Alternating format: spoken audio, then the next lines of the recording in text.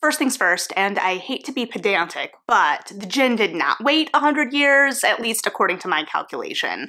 And while we'll return to the Djinn, I'm just following the book's lead and using it as a hook, but let's dive into The Djinn Waits 100 Years by Shubnum Khan. I also do just want to make a quick note that this review is based on a free digital ARC I personally requested from the publisher. This is a dual timeline Gothic set at a crumbling estate on the coast of South Africa and following primarily a young girl, Sana, who has moved in to this essentially boarding house with her father following the death of their mother. Not the immediate following of the death, but as kind of this prolonged sense of grief that exists between the two. And there is a weight and a grief even in this house, not only of the house itself, but of the kind of ensemble of characters that this house has collected in some way. And so we watch Sana kind of discovering this house and the secrets that it may be keeping. And one of the biggest secrets at the heart of this house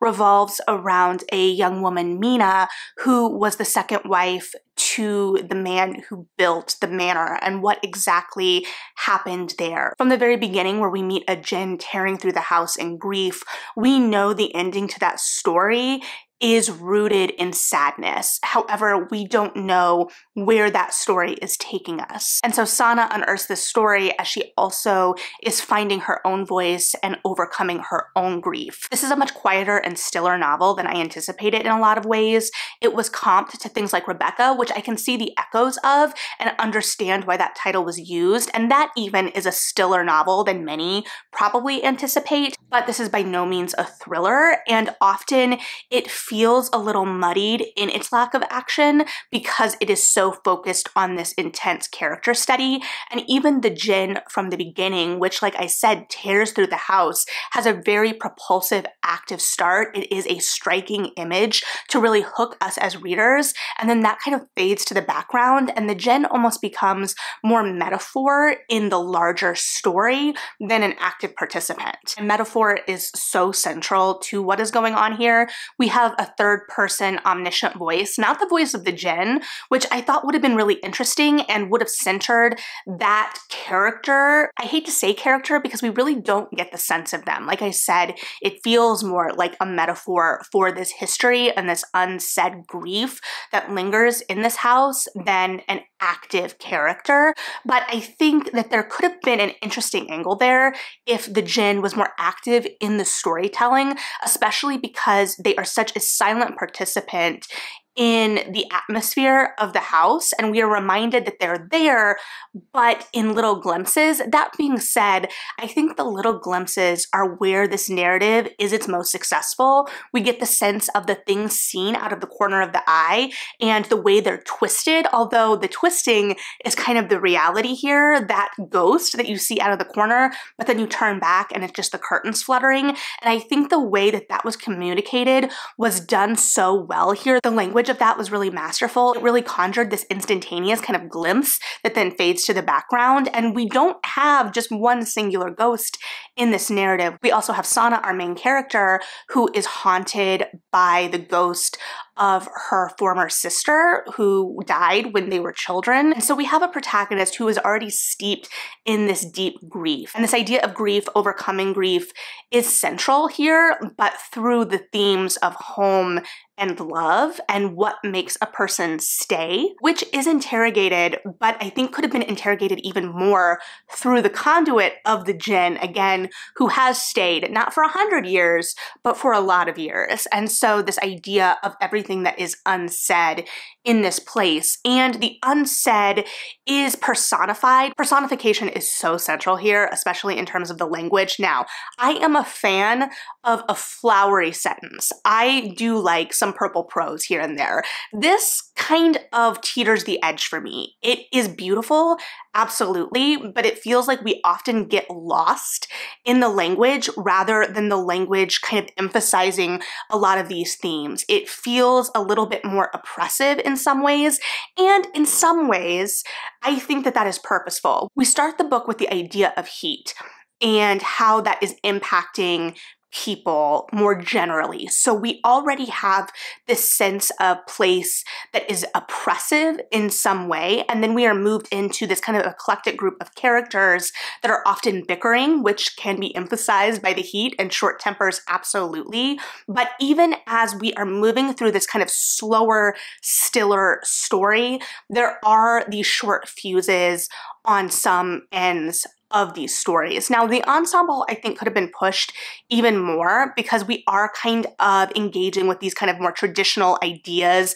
especially with some of the older women in the house and these tensions, especially related to religion and caste, because it is a community of characters with Indian heritage that are living in this house as well as are in the historical timeline, which I loved. And I went in wanting some more of that storytelling and myth behind the Djinn in particular, which, to be fair, not having as much of that cultural history, that could be kind of baked into the storytelling here in what is unsaid, and there could be a level of nuance there that I am personally, as a reader, with my own perspective, just not picking up on. But at the same time, some of the other thematic explorations, while still and slow, don't necessarily strike me as subtle, especially with the repetition of explorations of things like love and home, sometimes to the detriment of kind of character development. We have Sana, who is a young girl, 15, 16 years old. And so going in, especially after she was introduced, I was keenly aware of what in the narrative makes this an adult novel, which it definitely is, versus a young adult novel with a character of this age. And I think some of that is the stillness. I feel like even in your more subtle young adult novels, the main characters are a lot more active. And here we have a character who is seeking answers, and she's definitely in a search for something, but doesn't necessarily feel active in that search. Things are kind of happening to her in some ways, and there definitely is a reason for that, especially amidst her grief and her depression, but I don't know that the narrative is really helping us through that. I'm not saying that I need this to be an action-driven novel, but it feels like things are happening to our protagonist, like I said, rather than she is actively engaging with this house and this history, rather the things are happening around her, and I think that is a metaphor in and of itself. But because of that, some of the revelations, especially at the climax, feel too easy and like we haven't earned them as readers. Additionally, the kind of jump back into the historical timeline that everything seems to really hinge on happens pretty late in the novel, in my estimation. It's like 25 to 30% in, which, sure, that's still the opening of the novel, but considering that is really our forward driver and what is impacting the modern timeline, it feels very late, especially because while that is still being relayed to us in that third person kind of past, not as active, we are definitely being told a story there. I mean, it's a book, it's a story, but I think you know what I mean there. And if you don't, sorry for not being more articulate, but that is our more active storyline, even if that is the storyline in some way that we know the ending of. We don't know exactly what it is, but we know that it causes the disruption at the beginning. And that active introduction is really doing a lot of the work for me as a reader in the beginning of this book, because I'm wanting to get to some of those answers. And so the voice, I think, wants to live in this realm of kind of magic in some way. It is a personified house, but not a house that I feel stands on its own or is sentient in any way, although I think the prose wants me to think that it is sentient in some ways. One, it does do a good job at kind of putting us in the nooks and crannies and the minutia of this place and this house, although I would argue that 3 references to cockroaches is 3 too many. And so we have this young girl who is trapped in her grief and her depression in a lot of ways, and the house is representative of that. And while the people around her and the ensemble are much older than her, they also represent these kind of potential futures as she is exploring it, even as she's asking them these questions and trying to get to know them. And we get the sense in whatever way that the house has collected these kind of lost souls, and that there is this sense of grief and sadness to everyone's story that is then kind of reflected in these flashbacks. But I didn't really feel like I got to know Sana as a character. And so while the house is definitely a presence, and I think the narrative wants me to believe it is a more active participant in the story in the way it frames certain revelations to this history to Sana as something the house is revealing, I never got the sense as a reader that the house was sentient, so to speak. And I think it would be easy to correlate the house and the Djinn as the same entity, but I do not think they were. I think they were very separate things because the Djinn was kind of just observing for most of the book. I expected the Djinn to be a much more active participant in the story, even just watching Sana.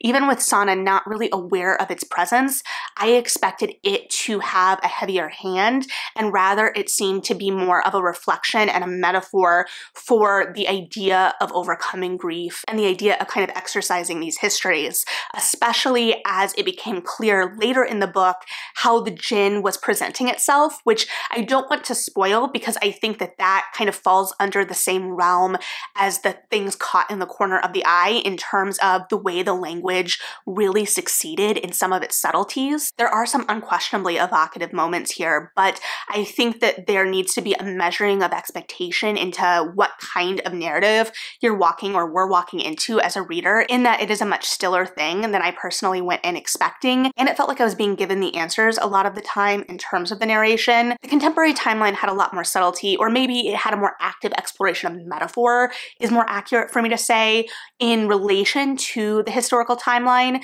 The historical timeline was a little bit more matter of fact. We saw this blossoming love story against all odds, but at the same time, we weren't really active participants in that. We didn't get to see it fully grow and flourish, and we were kind of led to believe through the contemporary timeline that Sana was discovering Mina's history through journals, and we would get little peeks at these journals, but it wasn't part of the narrative style of the book by any means, and neither was toward the end the kind of indication of what timeline we were in. And I think that this is a really interesting choice, and one that I actually really like. I don't know that it was always utilized to its full potential, but there is one like chapter bridge in particular that sticks out to me where it talks about in the historical timeline the blossoming of a certain kind of flower, and if I were better, I would remember it was a significant flower. There was surely flower symbolism there because this book was full of symbolism and metaphor, but it talks about that specific flower, and then in the entry to our contemporary timeline chapter, we reference that flower kind of coming back to bloom. So we get the sense of this house kind of perking up and awakening, but again, it's much more to me that metaphorical sense than a sentient sense, if that makes sense. And with that too, we have the question of the ghost of Sana's twin, which reads to me as this personification of Sana's depression in a lot of ways, and this idea that her twin is kind of beckoning her to the other side and trying to make sure that they are together again in whatever way. And so she represents Sana's worst impulses and the impulses that Sana is actively trying to fight against. So there is some action in that personification, absolutely. But also this is the choice that is most likely to kind of push this into the realm or comparisons of magical realism. I still personally don't really know how I feel about using the term magical realism outside of Latin American storytelling. It's not a perfect system, I recognize, but that is something I'm really drawn to narratively, the speculative, the odd, the embodiment of some of these more intangible thoughts and feelings. And yet, I don't know that this pushes it far enough into that feeling like a part of the world. Again, the way the voice of the novel is functioning for me as a reader, it feels a little heavier, and it feels like this is kind of being forced on the narrative instead of it growing organically out of the narrative. Again, these plot lines don't feel like they're being engaged with actively enough to feel like it's going anywhere substantive for me as a reader personally. That's not to say I didn't still enjoy myself, but I'm ultimately not sure how much of this is going to stick with me. I also, as I kind of sit back and I'm looking back on my reading experience, am kind of interested in putting Sana and Mina up against each other because there wasn't a huge age difference between them. There was a couple of years, like 4 or 5 at most, and yet there was this huge gulf in terms of experience and where their lives were, but at the same time they were both victims of circumstance in some ways, and I think that that is part of it. We knew what the outcome for Mina was going to be, and that's part of why I'm sure the historical timeline wasn't as active as it could have been, because we ultimately know where we end up there, but at the same time, Mina is inspiring something in Sana, and so to see what that inspiration is, what it is that kind of shakes the foundation of her and pushes her to be a more active participant in her own story. And so there is already this kind of hurdle narratively in that we are moving from a place of stillness, inaction, grief, and kind of wallowing into a more active stasis at the end. So of course the in-between is going to be a little stiller, is going to be a little bit more subtle. And so here I would argue that the atmosphere is the most important thing. And while the house, I wouldn't argue, is an active character necessarily, it is also probably the biggest presence in this novel. And we can see the kind of transposing of the grand history with the dilapidated present. And that's kind of the ultimate metaphor for the state these characters' lives are in. And so then one of the main moments toward the end of the book makes complete sense in terms of kind of pointing to a new stasis and a new future for these characters. And slight spoiler for those familiar, but that action may tie us more directly to Rebecca as well, and also represents another example of a narrative where we start at the end and it's about the journey getting there rather than the revelation of the end in some way. And so while admittedly this book wasn't exactly what I was expecting, it still does have some real gems of moments in terms of its language and its metaphor, and especially, like I said, its ability to kind of illuminate the thing out of the corner of the eye and twist our perception of that. And I think that that is where it succeeds the most. So if you've read this, I'd be very interested to hear your thoughts, especially in relation to how you think it maneuvers the two timelines and how it engages with metaphor and its thematic explorations. But regardless, thank you as always for hanging out and listening to my thoughts. Like and subscribe if you feel like it. Read something good, and yeah, bye.